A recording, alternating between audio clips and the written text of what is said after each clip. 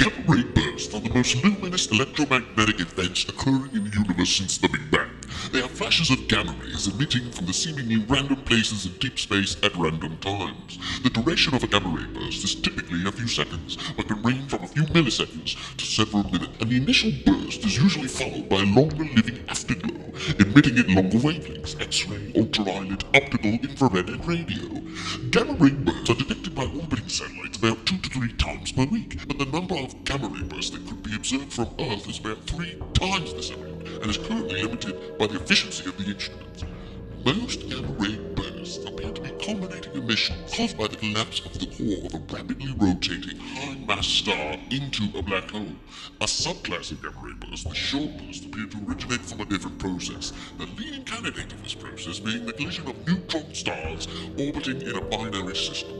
Basically, the two stars collide. Although gamma ray bursts originate from outside our own galaxy, so we're pretty safe. Though a related class of phenomena, the SGR flares, are associated with galactic magnetons. The sources of gamma ray bursts are billions of light years away, so once again, we're pretty safe.